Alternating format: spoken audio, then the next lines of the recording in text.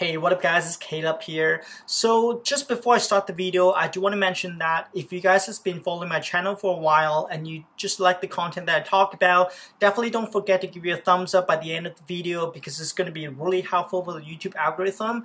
And generally, I'm just trying to do better in YouTube right now, so that is going to be super helpful. Back to today's video. And so last year I made a video about 5 types of designer and how much do they make, and I mentioned in that video that UI and UX designer tend to make the most within the graphic designer group, and that video has been doing pretty well. It's literally like the second most watched video on my YouTube channel, and I've got a lot of comments and feedback on that video, and people just generally ask me, like how can I be a UI and UX designer if I'm doing websites or just generally graphic design right now, and what is the difference between UI and UX and just web design in general. And in this video I would like to clear that, and I'll let you share my experience on how I became a UI and UX designer, changing from a web or just general graphic design career, and how can you actually get better in doing UI and UX. Let's get started. So the first thing is definitely what is UI and UX, right? So UI and UX is really like we're talking about user interface and user experience. And note that like user is a very, very important word, because anything that you do in UI and UX right now, you're basically designing for the user. So you really like user, how user is going to use your product and how user is going to have an experience on their products, and that is the whole UI and UX thing. So when you're designing a menu, when you're designing a website, let's say a portfolio website, you don't really have to keep the user in mind, right?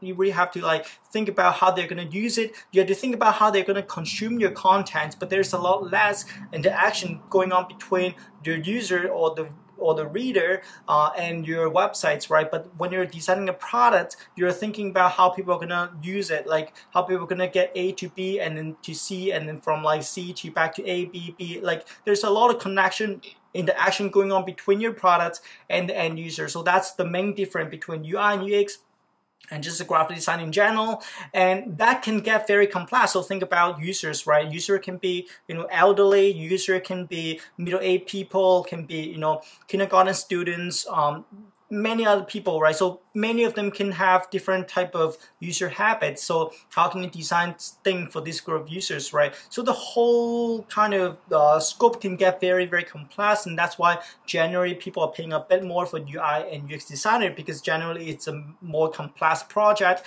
to deal with, and you require a lot more expertise in doing this kind of stuff. So that is why it's usually getting paid more.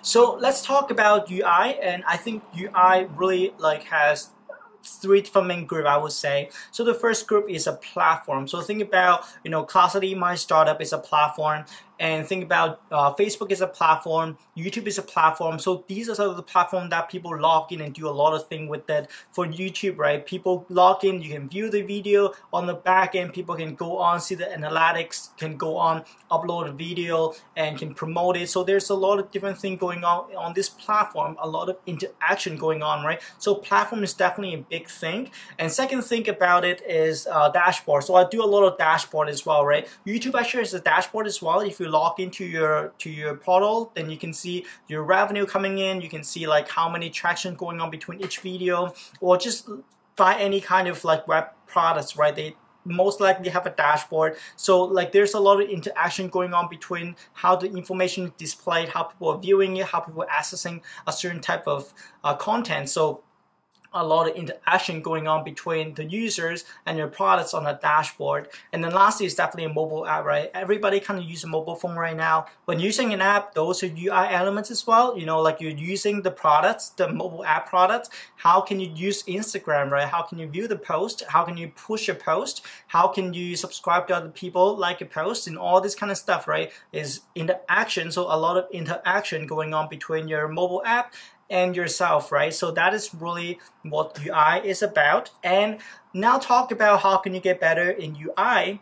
And I think I've a lot of video really talking about like what is a better way to learn UI and how can you design UI better. And I have like, I think in general some of the whole thing is really about the detail to attention, right? How are you going to use your typography, margin spaces, your padding spaces, what is your grid system, and all this kind of thing, right? I talked a lot about this kind of stuff in my other videos, and if you are interested, I'm gonna link all of those videos that I talk about UI down below in the video in the description. So definitely check those videos out if you want to get better in UI. I think it's gonna be really, really helpful. So let's talk about UX now. And for UX, I think like all the stuff that I talk about is really just UI and UX too, right? You can't really have UI without UX. And UX, as I said, is the experience part. So how people are gonna link between your products when you are viewing a video right now. How can people subscribe to your channel easier? How can people like the video? How can you, put your video to watch later? So all of these kind of interaction is the experience part. And how can you link from one video to another video? What type of video are you gonna promote better? Are you gonna be like watch next or whatever kind of thing like that, right? This is all experience. And how can you be a better UX designer? And one thing that I have to say is there's no the best UX person. There's only the best person that listens the most to other people, because if my experience, right, is definitely not your experience. So I think a good UX designer job is definitely to listen to other people's experience and design something for the end user.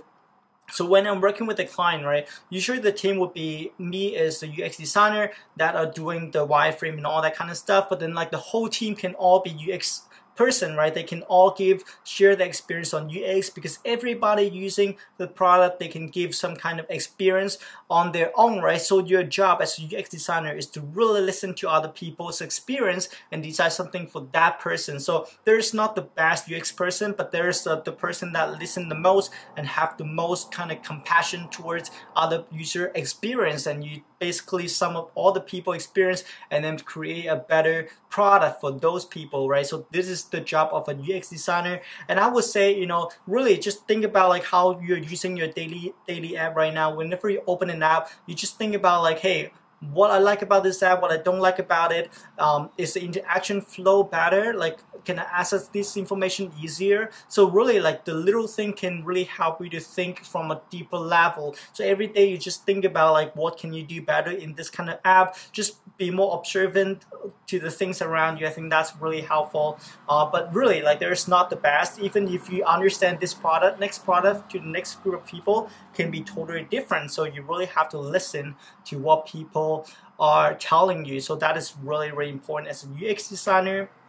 And that's pretty much it. And I hope that this video kind of clear up the whole thing and really help you to think from a deeper level. And if you want to become a UI and UX designer, which I think is super fun, then you should definitely check out the links down below. And those videos will really help you out in your UI and UX journey. And like I said, if you like the video, definitely give it a thumbs up. Leave your comment down below as well. And if you want, subscribe to my channel too, and follow me on Instagram and other social media accounts. And yeah, I'll talk to you guys later. Cheers.